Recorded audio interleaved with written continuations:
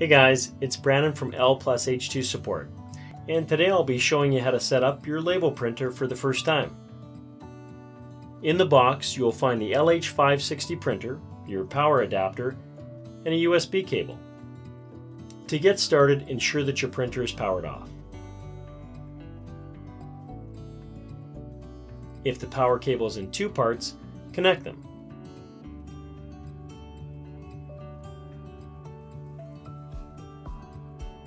Insert this side into the printer and the other end into the wall outlet.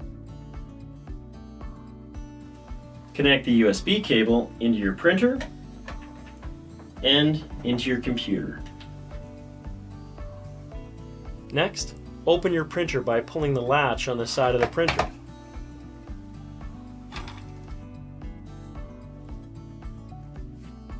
Make sure that the printer side of the label is facing up. Adjust the tabs like so, but not too tight against the sides, just like so.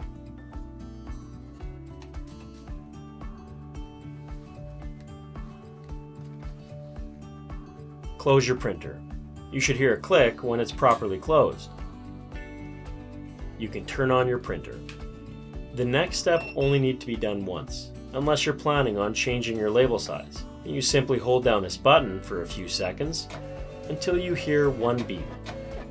Now leave, go and wait until your printer identifies your label size.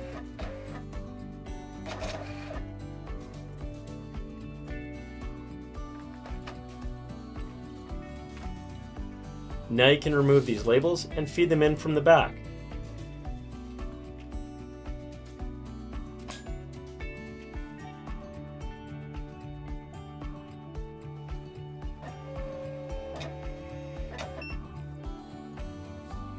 In the next step, I'll show you how to install your drivers.